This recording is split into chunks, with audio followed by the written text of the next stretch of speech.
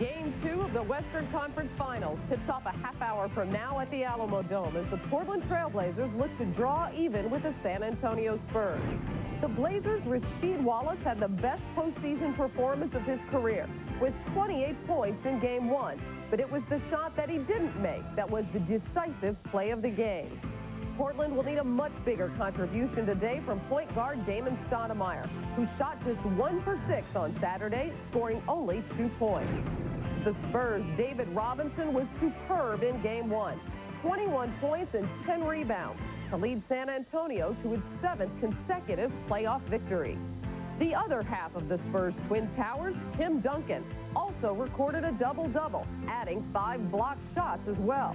Ducan continues to be the most dominant player in the 1999 playoffs. Hi, everybody. Hope you're enjoying the holiday weekend.